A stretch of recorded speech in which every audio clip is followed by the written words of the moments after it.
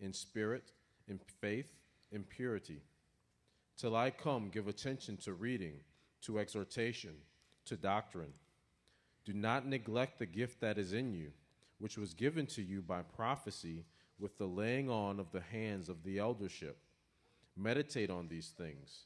Give yourself entirely to them, that your progress may be evident to all. Take heed to yourself and to the doctrine. Continue in them, for in doing this you will save both yourself and those who hear you. Amen. Thank you, brother. Let's pray together. Father in heaven, we acknowledge the authority of your word, and we joyfully, God, submit ourselves under that authority. Praise you, God. Thank you for revealing your word to us. I pray that you would attend the preaching of your word with your spirit. God, enable us by your spirit to apply these truths to our heart and live for you by them, God, that you'd be glorified in this. If there's anyone here, Lord, that isn't saved, I pray, Lord, that you would crush them over their sin, Lord, that you would show them, God, the excellencies of Christ and save them for your worship and for your praise. We thank you, Lord, for this time of study. Pray that you'd be pleased in it in Jesus' name. Amen. You may be seated. The sermon title is Building an Effective Personal Ministry. Building an Effective Personal Ministry. And we have been working through steadily, slowly but surely, through this paragraph, 1 Timothy chapter 4, verses 12 to 16. This is a power-packed paragraph. There's a lot in it. And today, I believe that we're going to finish this paragraph. We've got a lot of ground to cover, and I talk fast already, so you're going to have to listen quick. I would encourage you, as if you're taking notes, that you would evangelize a court stenographer or evangelize someone who knows shorthand so that you can have someone take notes for you if you like. We just have a lot of ground to cover, and there's just a lot in this paragraph. It's a wonderful, wonderful paragraph of Scripture, and it has been a joy for me. I hope it's been a joy to you to work through this and a blessing to you. The Bible says, Paul says to Timothy here in this paragraph, let no one despise your youth, but be an example to the believers in word, in conduct, in love, in spirit, in faith, in purity. Till I come, give attention to reading, to exhortation, to doctrine. Do not neglect the gift that is in you, which was given to you by prophecy with the laying on of the hands of the eldership. Meditate on these things. Give yourself entirely to them, that your progress may be evident to all. And take heed to yourself and to the doctrine. Continue in them, for in doing this, you will save both yourself and those who hear you. Dr. Howard Hendricks, many of you may recognize that name, tells a story about the time that he saw a young reporter interview Bud Wilkinson. At that time, Bud Wilkinson was the head football coach at Oklahoma. And so the reporter enthusiastically asked, Coach Wilkinson, tell us what contribution collegiate football has made toward physical fitness in America. At that time, as it is today, there's a big fitness craze going on. And so he was stunned when Wilkinson replied to him, I don't believe that football has made any contribution to physical fitness in America. So what do you mean? Asked the dumbfounded reporter. I define football, replied Wilkinson, as 22 men on the field desperately needing rest and 50,000 people in the stands desperately needing exercise. Right, but then Wilkinson followed that statement up with, what a description of the local church today. Now think about that for a moment. That's a tragic description. It's a sad description, but also we have to concede that it is largely today a true description. Now that's of the professing church. We need to put that qualifier in there. The true church of Jesus Christ, made up of genuinely saved believers, is a working, thriving, healthy, working, laboring, striving church. These are professing churches, and many professing Christians who attend church today really attend as no more than a glorified spectator. And if you were to watch college football on a Saturday, you'll find that most of the spectators in those stands watching a football game are far more zealous for their cause than most professing Christians are today for theirs. We cannot allow this mindset to prevail. As we've been working through the paragraph, verses 6 through 11, and now from 12 to 16 here in 1 Timothy chapter 4, you've got to allow the Word of God to inform your understanding of this and to change your thinking, okay? We can come to a text like this and we can listen to the high standard here commanded by Paul, commanded by the Lord, and we can think to ourselves, yeah, I got it. I got it. We've been listening to 3 and 4 exhortations about wholehearted and giving ourselves entire. I got it. And go on about our lives. It's like, no, wait a minute. Let it sink in. Allow it to change your thinking, and then allow it to change your life. The Christian life is a work of ministry. It is a whole-souled, wholehearted investment in the work of Christ. Every Christian, God's word clearly commands that every Christian is involved in the work of the ministry. And oftentimes in churches today, that's not a popular thing to preach. And in many cases, in a vast majority of churches, you come to church and the purpose of the sermon maybe is just to make you feel good before you walk out. It's not what we're going to do here. We're going to speak the truth out of God's word, and you should feel, as I do studying this, you should feel convicted. You should feel motivated, charged up to work and to serve the Lord in the way that the Lord has commanded, the way that the Lord has charged. And here, we have a very high standard being called for. There is no special class in Christianity called the clergy. We are all saved into full-time ministry. We've all been given God-given gifts that we are to employ in the work of the ministry. And we need to fulfill the ministry. We need to build into our lives an effective personal ministry for the Lord. And that's what's being commanded here, certainly to Timothy, but also to everyone who's a Christian. And the scripture is very clear on that. As Paul says to Timothy in chapter 1, verse 18, "This charge I commit to you, son Timothy." I entrust you with this charge, Timothy. And then the Lord says to you through the pages of Scripture, when he saves you into his body, he says, "This charge I commit to you. I entrust to you, Jack. I entrust to you, Jay. I entrust to you, Josue. I entrust to you, Brian." He entrusts it to us. He entrusts us. He gives us the stewardship of having a ministry among God's people and among the lost for him. Every Christian is charged with having a personal ministry. You need to understand that this is not optional. This is not something that you volunteer for. The Lord isn't calling volunteers. We are, as the Bible describes, slaves, bondservants of Jesus Christ. Now, for the Christian, this is not a burden. It's not burdensome. It's a joy. For the Christian with a new heart and the Spirit of God indwelling them, this is a joy to enter into that labor for the Lord. But certainly, as much as it is a joy, it will be the priority of a Christian's life. In 2 Timothy chapter 2, verse 4, Paul says this: "No one engaged in this warfare," and see how he describes it there as warfare. "No one engaged in this warfare entangles himself with the affairs of this life, that he may please him who enlisted him as a soldier." In other words, we have temporal things that we're involved in this life, but all of them are a part of our ministry to the Lord. We're not to be entangled with earthly mindedness, if you will. We're to be entangled with heavenly mindedness. We're to be entangled with the affairs of the life that which is to come and serve the Lord in that respect. In Romans chapter 12, verse 2, the Bible says, "I beseech you therefore, brethren, by the mercies of God, that you present your bodies a living sacrifice." You are dead for Christ while you live. I have left this world behind, and I am serving my Lord until he calls me home, right?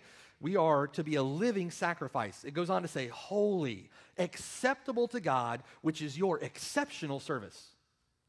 Is that what it says? No, which is your reasonable service. It's just your duty to do. And in thinking about that, just your reasonable service, remember Christ in Luke 17:10, where Jesus says, when you have done everything you were told to do, you should say, we are unprofitable servants. We have only done what was our duty to do. That's the Christian life and the Christian service. So why? Why would you commit your life? Why would you invest yourself so wholeheartedly, so whole-souled in this hard work of the ministry? One answer to that question is because the Lord has commanded it. And is that reason enough? Amen. That's reason enough. The Lord says it, and so I do it. And that settles it, right? But there are many glorious reasons, and we'll talk about those as we work through this passage. If you're a Christian, the great driving desire of your heart is to live in a way that is well-pleasing to Him. To live in a way that is well-pleasing to Him. If you're lost, you've never been born again, if you've never been given a new heart in Christ, then the fruit of that will be evident in your life. You'll obey your excuses more than you will obey the Lord.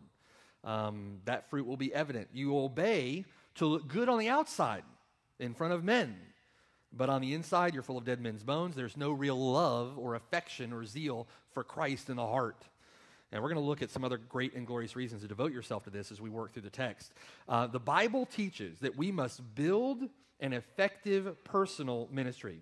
As we've said, the components of this are very basic, but very profound, and we are to invest ourselves in them. One, we got from verse 12, that we are to maintain an exemplary life. He says to Timothy, let no one despise your youth, but be an example to the believers in word and conduct, in love, in spirit, in faith, and purity. Unless we forget, this is a command, an imperative command from Paul to Timothy and down through the ages to us. Our second point was that we are to devote ourselves to Scripture. We saw that in verse 13. Till I come, give attention to reading, to exhortation, to doctrine, another imperative command. Point 3, we've all been given gifts when we were saved into the body. We are to employ those gifts and cultivate our God-given gifts for the work of the ministry. We see that in verse 14. Don't neglect the gift that is in you, which was given you by prophecy with the laying on of the hands of the eldership. That's not normative today. When the Lord saves you, He specially and purposefully, very sovereignly and providentially gives you gifts by which you will serve the body of Christ in a miraculous, very specific way, such that if you don't employ your gifts, some work or some person is being neglected. We're not to neglect our gift. But today, point 4 on your notes, this ministry we are to pursue with uncompromising devotion. And we see that in verse 15. Here, Paul says to Timothy, meditate on these things. Give yourself entirely to them, that your progress may be evident to all.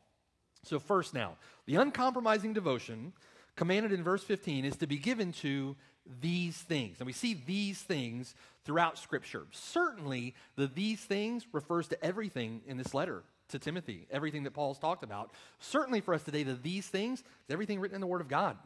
We are to give ourselves entirely to these things. But now we see these things in several places, even here within our own context. Look at chapter 3, just one page over. Look at verse 14. These things, Paul says, I write to you, though I hope to come to you shortly. Look at chapter 4, verse 6. If you instruct the brethren in these things, you'll be a good minister of Jesus Christ. Down in verse 11, these things command and teach.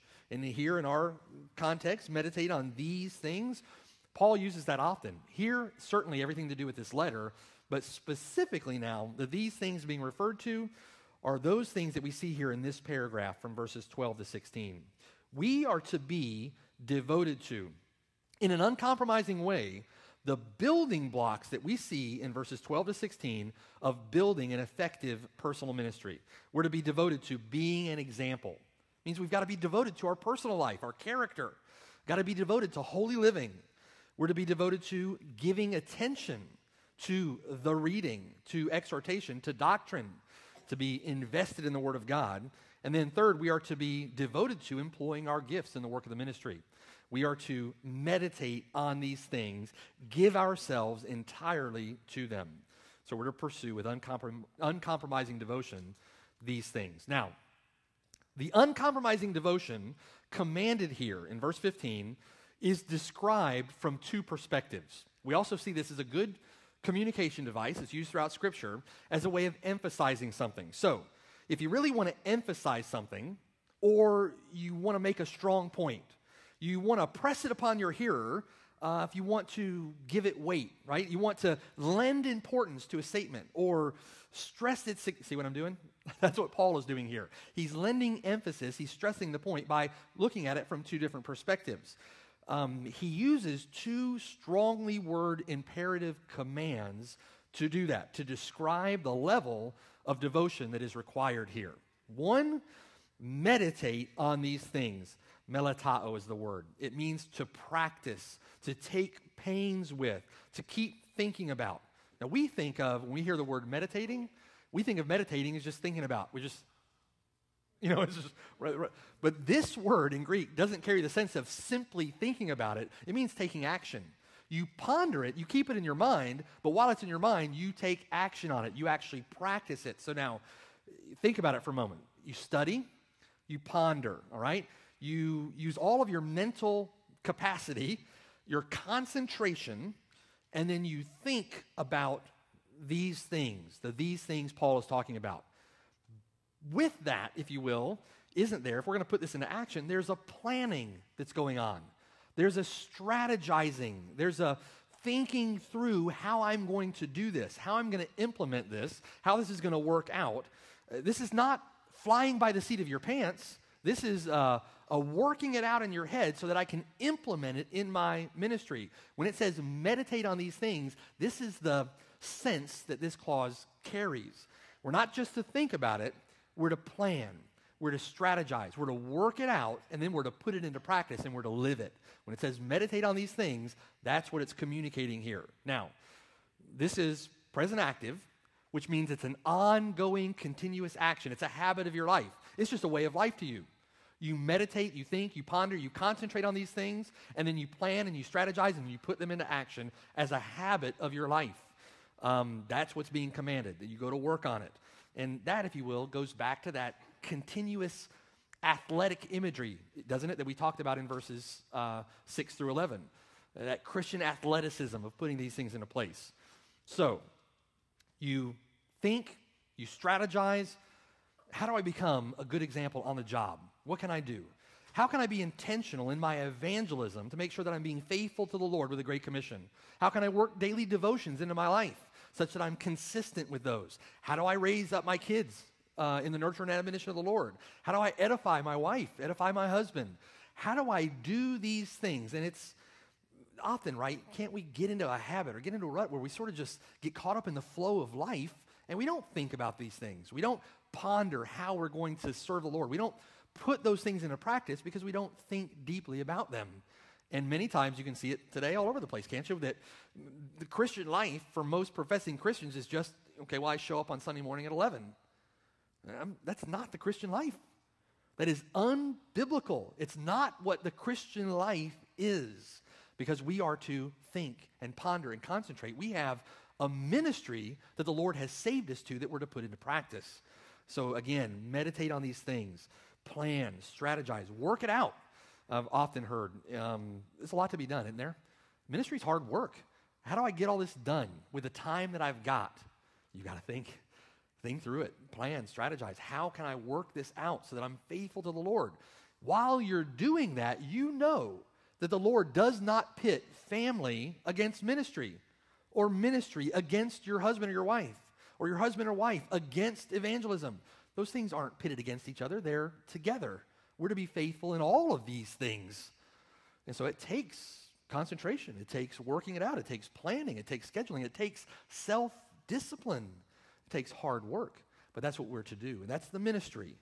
So what does this look like in a practical way? The second perspective here that Paul gives, he says at the end of verse 15, he says, giving yourself partially to them. Is that what he says? No. Giving yourself mostly to them. No. Giving yourself entirely to them. This is all over Scripture, isn't it? I sometimes feel like a broken record. We come back to the same points. Praise God for that, because sometimes I feel like I have a 3-foot mound of concrete in my head that someone's got to drill before I get the point, you know? So the Lord is very gracious at reminding, because sometimes even thick-headed guys like me will finally get it. The Lord reminds us of this on a regular basis. We are to give ourselves entirely to these things. So once again, we're back to whole-souled commitment. All your mind, all your strength, all your soul, all the time, right? Full immersion. It's literally in the Greek here. What it's saying is, in them, in these things, you be, is what it says. We're to be in them. And that's giving yourself entirely to them. It's another present active, which means a continuous way of life. These things, in a sense, are to be as frontlets between your eyes, constantly thinking, constantly worked out.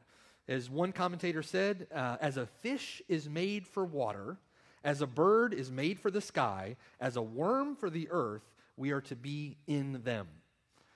It's like the Lord just takes you and submerses you in water, you're wet. You're just in it. We're to be in these things all the time. Now, it's easy, isn't it, to think of a full-time pastor as being in them entirely all the time. But this is not just for the full-time pastor. Remember, there is no clergy split, different classes of Christians. We're all in full-time ministry. This has application for all of us. And so when it says we're to be entirely given to them and entirely in them, Think about it. You have a ministry on your job. When you go to work, you're a Christian. You may go to work to be an engineer. Or you may go to work to be a teacher. Or may go to work to be whatever. But you're a Christian first and an engineer second. You're a Christian first and a teacher second. You have a ministry on the job. And that ministry is to be an excellent example of a Christian. To serve the Lord on the job by doing everything as unto the Lord. Whether you eat or drink or whatever you do all to the glory of God, right? So you have a ministry on that job. Whatever the Lord has you doing, you are the Lord's workman. You're the Lord's testimony. You're the Lord's example. You have a ministry at your home. You've been given stewardship of your family, stewardship of your husband, stewardship of your wife, stewardship of your kids. You have a ministry at your home to serve the Lord and do all to the glory of God as it pertains to your kids, as it pertains to your spouse. You're to serve the Lord with your finances. You've been given a stewardship over how you spend your resources. You've been entrusted to be the Lord's workman when you go to school. How do you approach your classes, your classwork? Are you doing that to the glory of God? It's not the teacher, ultimately, that you are working for. You're in ministry for the Lord, and in your classwork, you're working for the Lord. And you're in ministry for that. The Christian, and listen, every Christian. This is not some other class. I know we're inundated in this country, inundated around the world with other examples of that aren't this standard. But listen, they're unbiblical. This is the Christian. The Christian is to be single-minded in their devotion to the Lord. Not double-minded, as James says in chapter 1, unstable in all his ways, but single-minded. And you can see what this would look like in a man who is in the role of a pastor, like young Timothy here. But you should also be able to see what this looks like in the life of a Christian who has an effective personal ministry for the Lord. And that's what we're to do. See your work as a ministry for the Lord and be a great example. You're to be absorbed with the Word of God in personal study, in your thought, to meditate on these things. You're to pray without ceasing, as Paul says, in constant communion with the Lord about everything that goes on in your life. And that has to be cultivated and worked out.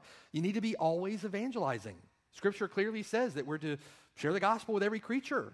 We're always to be teaching, always exhorting, always discipling our wife, our kids, the lost neighbor, a coworker, family, friends. We're to be heavenly minded with a heavenly perspective, not earthly minded. As you go about your work, your job, in home, at school, wherever, we're to have an eternal perspective.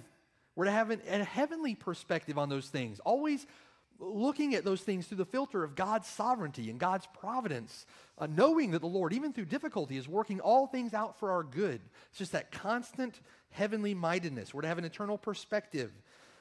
Always, always, always on the job. And what is on the job? It's ministry for the Lord. That's what you've been saved to, always on the job. Even rest is seen as a blessing from God, isn't it? That you can worship and praise Him for. We took a little vacation. Praise you, God. Thank you. I need rest.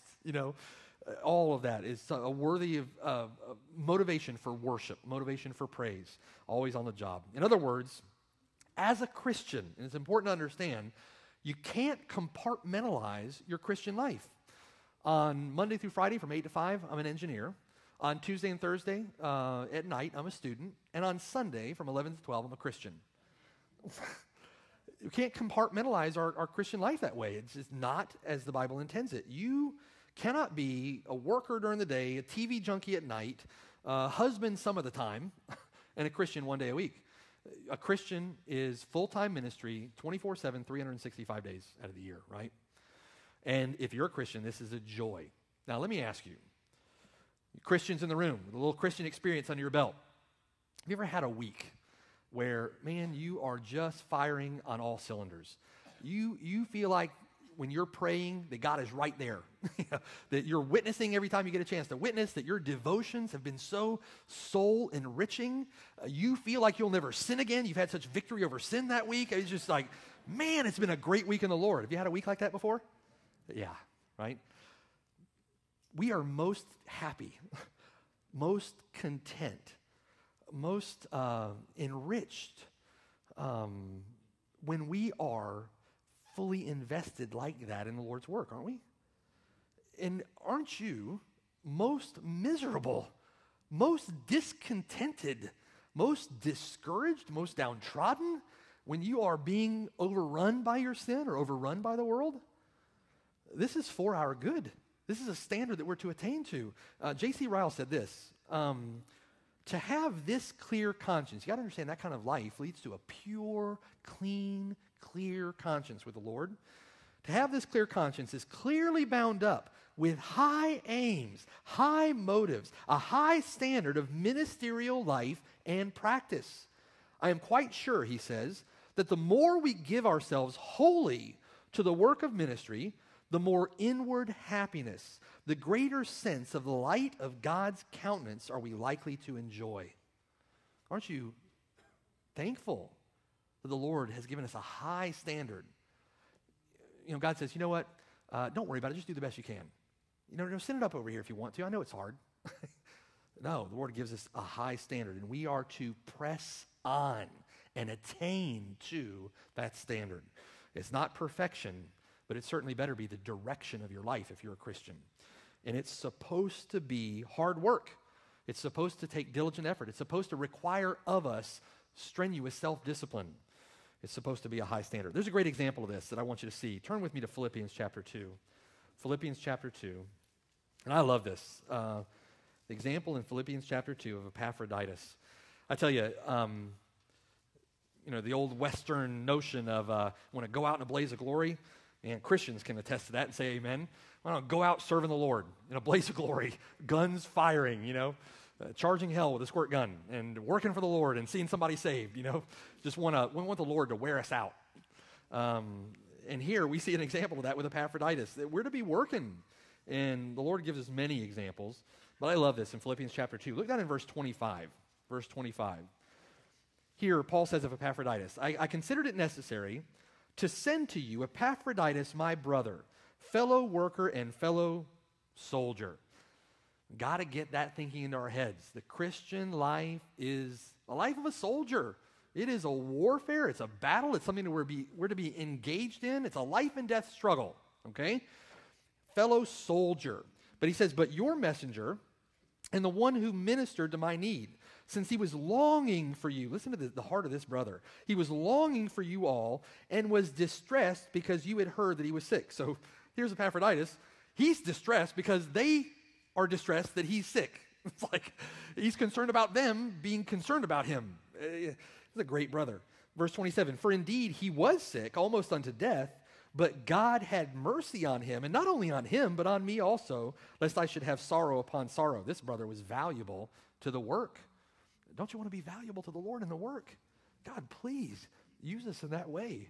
Want to be valuable in the work. It's like, remember the old phrase, and I can't remember who said it off the top of my head, but when my feet hit the ground in the morning, I want Satan to know. It's like, I want to be so enwrapped in the work, man, and charging the kingdom of darkness that Satan knows who you are, It says in verse 28, therefore I sent him the more eagerly, that when you see him again, you may rejoice, and I may be less sorrowful. Receive him, therefore, in the Lord with all gladness, and hold such men in esteem. Boy, that's true, right? Those brothers, those sisters that just faithfully serve the Lord, we should hold them in esteem. They're faithful examples. It points back to that issue that Paul mentions to Timothy in verse 12, that we're to be an example. We're to be an example. But he goes on to say here, because for the work of Christ, he came close to death, not regarding his life in order to supply what was lacking in your service toward me. Well, that is a faithful ministry for the Lord to the point of death. And, lest we talk too cavalierly about these things, we see certainly many examples in Scripture, but many examples throughout church history of just that brothers and sisters, just like you, James makes the comment that there's a spirit in you, just like a spirit of Elijah. Elijah was a man, just like you are, and yet Elijah prayed, and the Lord shut up the heavens from rain for 3 years. You, just like Elijah, are a man. You, just like those in Hebrews 11, that the world is not worthy of. That those throughout church history who went to the stake to die for the Scripture, to die for the truth of God's Word, to die to see sinners saved. we're in a war and we're in a ministry and we're to give ourselves entirely. Would you give yourself entirely if it meant that you went to the stake for the truth of God? If you went to jail? Time's coming. I read an article last week where a brother was talking about religious liberty, and he was talking to a group, an apostate group, a false group, a heretical group, and he said, listen, we may not go to heaven together, but we may go to jail together. Those days are coming. Will you take a stand? Will you invest yourself entirely in these things? It may look like a high standard, and many, when they look at a high standard, they think to themselves that, okay, the standard is just too unattainable. It's just too lofty. It's too high for me. And so they use the loftiness of the standard and their own inability as a way to excuse not trying at all, as a way to excuse sin. And let me exhort you, you cannot find in Scripture any excuse for sin. It becomes an excuse for why they don't just obey the straightforward commands of the Lord. You're to obey. You're to obey, and you're to obey from the heart. The standard that is set here is you're to give yourself entirely. Entirely. That is the standard. You really must be all in, and if you're not all in, you're not in. There is no half-hearted class of Christians. Carnal Christianity is a heresy. There is no half-hearted Christian. And we've talked about this before, but there is no middle ground. Please understand, in Scripture, people are described as saved or lost. People will go to heaven or people will go to hell. There is God's way and there is every other way. There are children of the devil, and then there are sons and daughters of the kingdom. There are good fish and bad fish, wheat and tares. There are wise virgins and foolish virgins. In other words, there are true Christians and there are false Christians. There is good fruit and there is bad fruit. There were trees in the garden that were allowed, and there was a tree that was forbidden. There is life and death, dark and light. There is true and false. There is wisdom and foolishness. There is the kingdom of God and the kingdom of Satan. There is eternal life and there is destruction. There are those who gather with him and those who scatter abroad. There was Mount Gerizim, the mount of blessing, and Mount Ebal, the mount of cursing. There are those who are lost, who are of the world, and those who are saved, who are merely in the world for now. You are reconciled to God, or you are an enemy of God by your wicked works. There are those who live on the rock and those that have built their life on nothing more than sand. There are those that merely say, Lord, Lord, and there are those who do the will of the Father who will be saved. There is a narrow road and there is a broad road. There are those who shrink back to perdition, and there are those who persevere to the end and are saved. There is one name under heaven, given among men, by which we must be saved. There is one mediator between God and men. There is one way, one truth, one life. There is no middle ground, right? If you are God's people, then you are a people of one thing. One thing. That is ministry for the Lord. Christ said, no one who puts his hand to the plow and looks back is fit for the kingdom of God. Christ said, come and follow me. So one responded, first let me go bury my father. He said, let the dead bury their own dead. You come and preach the kingdom. This is a people of one thing, wholehearted commitment. Isn't that what being a Christian is from the pages of Scripture? 1 John chapter 3, verse 7 begins this way. He says, little children, let no one deceive you. Please, don't let anyone deceive you. Hear the word of God on this issue. He who makes an ongoing habit or practice or way of life that is righteous just as he is righteous. But he who makes an ongoing habit or a practice or a way of life that is sin is of the devil, because the devil is sin from the beginning. Whoever has been born of God does not make a practice of sin, for God's seed remains in him, and he cannot make a practice of sin because he has been born of God. In modern evangelicalism, when by and large churches and preachers boil down or water down the gospel, taking the miracle power of God out of the gospel, there is no miracle power of life transformation. They boil the gospel down to nothing more than a decision that you make, and as a result, people live the way they've always lived and yet call themselves a Christian, and then you've got to make excuses for that. Well, I don't know why their life hasn't changed. Maybe they're a carnal Christian, right? It's not how it works. you cannot make a practice of sin, because when the Lord saves a person, he miraculously changes their life, miraculously changes their heart, such that John can say this and not be a liar. He cannot make a practice of sin because he has been born of God. And many in their lives betray that truth by calling themselves a Christian and yet continuing to live in their sin. Simply an error. The Christian looks back at the Lord saving him and sees the Lord saving him as a rescue out of sin, a rescue from sin and death. They don't see the works that they have done. They see the work that the Lord has done in them. And they turn and trust Christ. They see the triumph of Christ over their wickedness. They see a new heart. They see a new nature. They see new desires. But if you've never wholeheartedly turned from your sin, if you've not ever biblically repented and turned from your sin to put all of your hope, all of your faith, all of your trust, all of your reliance in Jesus Christ alone to save you, then you've not experienced that radical transformation in your life, and you're not a Christian. This is the life, this is the transformation of a genuine Christian. And it is a wholehearted turn to the lordship of Jesus Christ, turning to trust him alone for salvation. If you're not, then you'll face the fierceness of God's wrath, and you'll pay for sin. John says again that if we have fellowship with him and walk in darkness, we lie and do not practice the truth. Do you want to be forgiven? Do you want to be cleansed of sin? Do you want to turn the life that you've made a complete wreck of, give that to the Lord and allow him to work in you and through you as he created you to do? Then you need to walk in the light. Turn from your sin. Put your faith in Christ and allow the Lord to change you.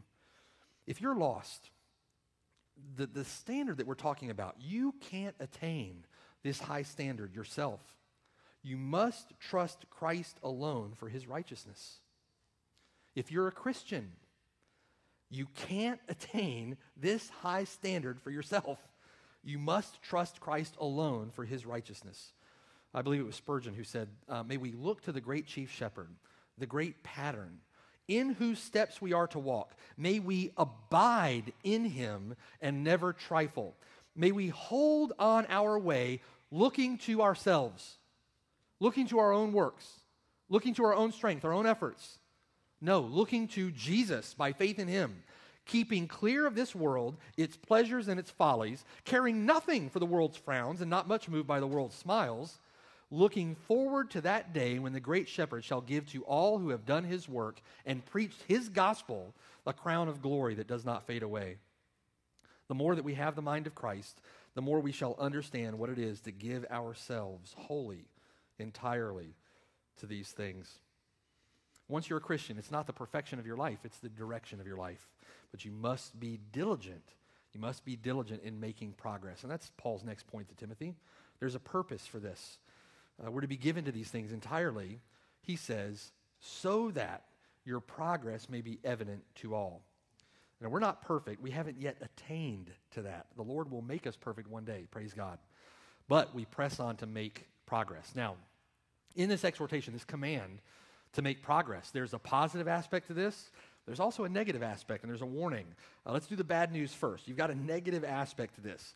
We see negative progress all the time, don't we? We see negative progress here in our context in these letters to Timothy. Look at 2 Timothy chapter 2. Let's take a look at this. You can make progress in the wrong direction. And if you're making progress in the wrong direction, there's a reason for it. You simply need to correct what you're doing. 2 Timothy chapter 2, look down beginning at verse 14. We see some negative progress here. 2 Timothy chapter 2, verse 14. Remind them, Paul says, of these things. Here there's these things again, right? Charging them before the Lord not to strive about words to no profit. Okay, that's the cause. And here's the progress. To the ruin of the hearers. So if you're not giving yourself entirely to Scripture, if you're not investing yourself in the reading, the exhortation, and the doctrine, and you are investing yourself in things that are of no profit, then you'll make progress toward the ruin of your spiritual life. You'll make progress the wrong direction.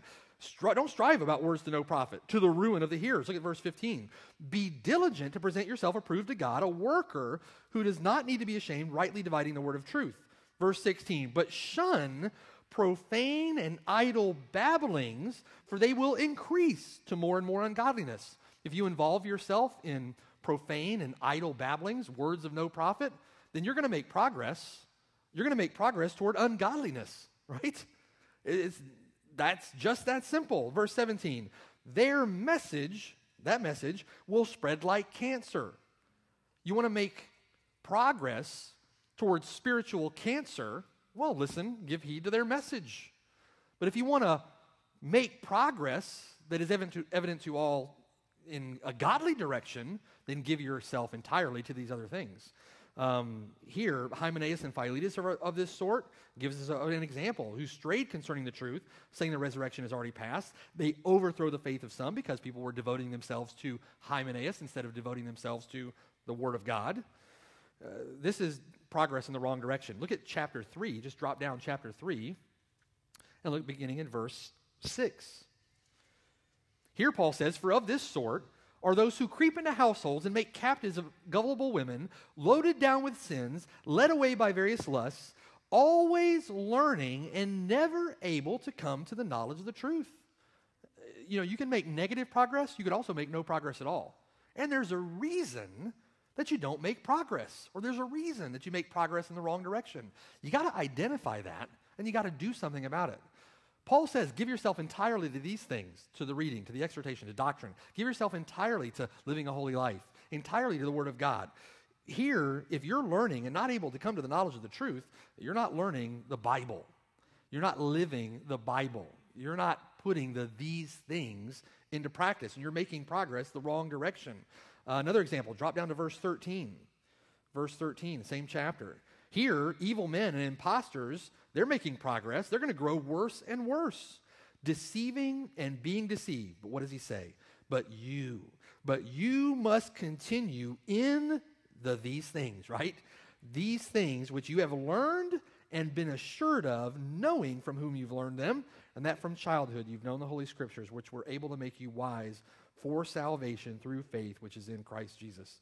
Got to make progress. You can't be making progress in the wrong direction. There can also be no progress, which is also progress in the wrong direction. You got to make a change there. If you're not making progress in the Lord, now examine yourself in this for a moment. Think, examine your life, where you're at. Are you making progress for the Lord? Sometimes a Christian can make such small progress or little progress that it sometimes is imperceptible. But there will be progress. You'll be able to see progress over time. Ask a brother, ask a sister. It's going to be evident to someone. There's going to be progress and there's going to be growth if you're giving yourself to the Christian life the way that the Lord commands you to. If you're making no progress, there is a problem.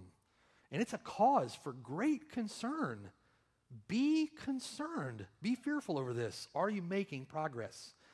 It means one of two things. It means, one, that you're lost, or it means that you aren't doing these things here that Paul is commanding. You're not giving yourself to them. Are you making progress? None of us, right, if we're honest with ourselves, are making the progress we want to make. I feel like I'm in the way of progress. A lot of the time, we want to make progress for the Lord. We want to live for the Lord wholeheartedly, but by the grace of God, it's not by our own efforts. It's by the grace of God. We'll see some progress, won't we? That's what the Scripture's saying. So examine yourself in this. Is there progress in your Christian life? The positive aspect, we see the negative aspect of this. There's also a positive aspect, that your progress may be evident to all, may be obvious to all, okay? It means that Timothy here wasn't perfect, but he was making progress. That's a great grace, isn't it? Great encouragement. We don't have to be perfect. We're not perfect yet, but we must be making progress. And his progress and our progress must be evident, must be obvious. Philippians 3, verse 12. Paul says, not that I've already attained or am already perfected, but I press on that I may lay hold of that for which Christ Jesus has also laid hold of me. We press on. In distinction to the false teaching that was going on, right doctrine, obeyed faithfully from the heart, in the enabling power of the Spirit of God will produce growth. It will produce progress. On the authority of God's word, I'm going to make you a promise to that. The scripture says it, and it is true. Right doctrine, obeyed faithfully from the heart, in the enabling power of the Spirit of God, will produce growth, will produce progress. Examine yourself. Have you made evident progress? The Word of God, wielded in the believer's life by the Spirit of God, is effective. It is efficacious. It will have an impact in your life. You will grow into your ministry. You will. So go back to we said in the beginning, right, that these things are very basic, but they are very profound. You got to do the basics. It's not rocket surgery. You got to read the Bible. You got to do it from the heart and let the Bible change you, transform your life. Allow the Spirit of God to work in you. Get yourself working in the ministry. Lord doesn't steer a parked car. You got to get moving. Get that stinking thinking out of your head, and the Lord is going to grow you in the faith. There's a warning here in this too. John Wooden. Boy, a lot of sports analogies in the sermon today. Just got on that trend, I guess. John Wooden, an old basketball coach, said, don't mistake activity for achievement. You can get yourself busy, right? But you can get yourself busy with the wrong heart, get yourself busy with the wrong mindset, get yourself busy for the applause of men, the approval of men, and all your activity can be nothing more than just polishing the outside of the cup. You've got to do this with the right heart, the right attitude. It is a joy to the Christian. So make sure, and you just have to constantly remind yourself of that. If you're in a church that is a serving church like this is, a fellowshipping, a loving, a working church like this is, got to constantly remind yourself of that. We are in the Lord's vineyard, working for him because we love him, because he's our Lord, because look what he did for me.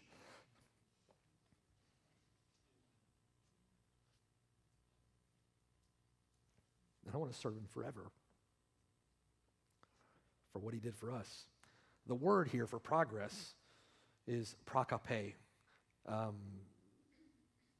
not sac passe. Somebody says nabule, prakape. The progress there. It's a military term. It's a military term used for an advancing army. It's a military term. It's the force of an advancing army. That's what we're to be. We're to be an advancing force in our Christian life. Again, this carries the sense of a diligent effort against opposition. We're to press forward despite obstacles, especially those obstacles that rise up in our own flesh, in our own minds. You don't arrive with all the skills in place. You got barbed wire to go through, walls to climb, trenches to go through. You got mortar fire all the time. But you press forward. There must be discipline, and it's going to be work. There's no success or true effectiveness in a personal ministry aside from hard, disciplined work. The standards are so high. Let me encourage you with this. The Lord, who commands these standards, also knows that you'll never attain to them on your own. The Lord knows that.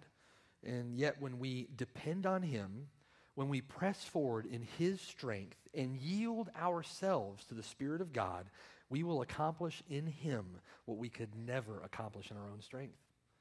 Never. We're going to fall short, but this is a high standard, and we are to press on to attain to it. So the purpose, you're to be making progress that is evident to all, because we make it our aim to be well-pleasing to him. Very quickly, 2 Corinthians chapter 5, verse 9 says this: "Therefore we make it our aim, whether present or absent, to be well-pleasing to him." We don't have time to turn there, but that we make it our aim, we have as our goal. It's our life's ambition to be well-pleasing to him. This is not worldly or self-centered ambition. The word there is philatimomai. Philatimomai. It's a compound word, love and to honor. In other words, we are to love that which is honoring to God, such that we pursue it. It becomes our goal. We are pursuing the lovely, honorable thing to be well-pleasing to him. It's the highest aim, the Christian's prevailing goal, the Christian's prevailing ambition is to be marked by the pursuit of that which is honoring to God. We make it our aim to be well-pleasing to him. It's interesting there that it says whether present or absent. Think about it for a moment. Whether present means here on the earth. To be absent from the body is to be present with the Lord. So absent there means in heaven with him. Whether it's here or whether you're in your eternal rest in heaven with the Lord, we make the same aim. We have the same aim. We have the same goal. Think about what you'll do in heaven, worshiping him and serving him for all eternity with great joy in your heart. It's our same goal here.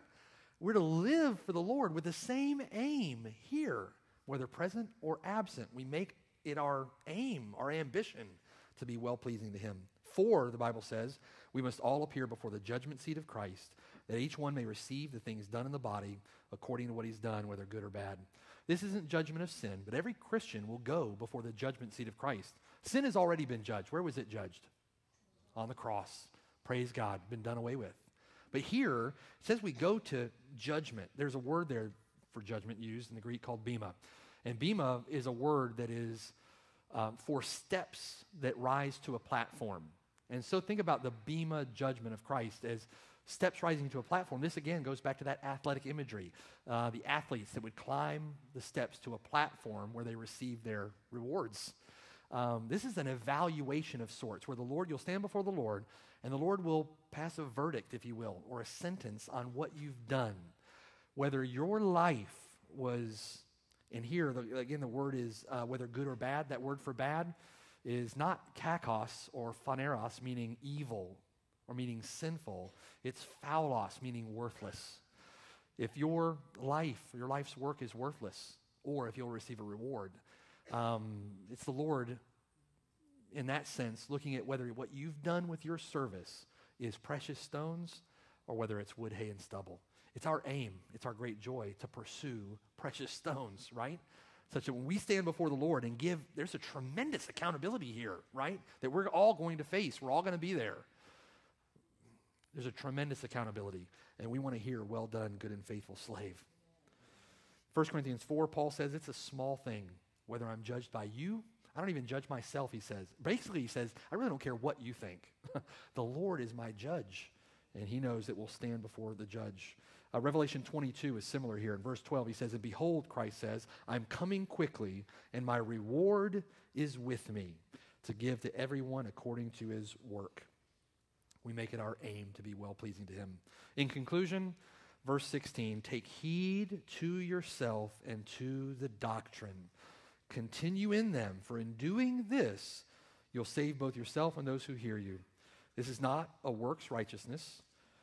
This is not salvation by works. It is evidence of a salvation that works. This is speaking here of the perseverance of the saints, the perseverance in fruits of faith that the genuine Christian will produce through their life if they're a genuine Christian. It demands a constant state of vigilance, a constant state of watchfulness. This is addressed to sloth. It's addressed to laziness and indifference. This demands work. And here, this is a future, will save, looking forward to a final fulfillment of all that salvation means, all that salvation entails. God alone saves. But isn't it an amazing joy, amazing blessing that we can be used by God as a means by which he does his work to save sinners? That we, through being a herald of that message, can be a part of God saving those who hear us. And God saving us. It's a glorious blessing. In the words of James 2, it's not salvation by works, but it's a salvation that gives evidence of itself, affirms itself in good works. And it's the perseverance in these things that marks true faith. Well, if you're a Christian, just from Scripture, it's been such a conviction to me and such a charge to me in studying this. I pray that it's a charge to you. That let's get out there and do the work of the ministry that the Lord has given us to do. Serve in the way that the Lord has commanded us to serve. And let's be spent for the Lord. To see the Lord work mightily through that, what a glorious blessing. And if you're not a Christian, this is what you were created for. This is what the Lord put you on this earth to be and to do. Be redeemed to that work by the blood of the Lamb. Turn from this worthless existence as a rebel against God. Turn from that. Put your faith and trust in Christ and serve him with all your heart, all your soul, all your mind, all your strength, all the time. And the Lord will give you such joy, forgiven of your sin, pardoned, a child of God. Listen, you're not a child of God if you're outside his kingdom. You'll become a child of God. He'll give you heaven and a glorious purpose to life. Need to be saved. There's no greater blessing. Turn to Christ and live, right? Let's pray. Father in heaven, thank you for this time together. God, thank you for these dear brothers and sisters and these sweet people here. I'm just so grateful to you, Lord, to be able to serve you with them. God, charge us up to greater and greater faithfulness. God, greater and greater maturity in your word. Greater deal of love and affection and zeal for you in our hearts that motivates this great ministry, Lord, that you've given us. And may we see it as a great ministry. God, may we see it as a great sin to neglect it, Lord, and help us to live for you. We know we can't do it in our own strength, God, and we rejoice that it's in your strength. In our weakness, you are made strong. And Lord, be mighty in us for your glory, to the ends for which you created us, God, to worship you, to praise you, to serve you for the good of your people, for the furtherance of the gospel, and for your eternal praise and worship. We pray all these things in the blessed name of our great God and Savior, Jesus Christ. Amen.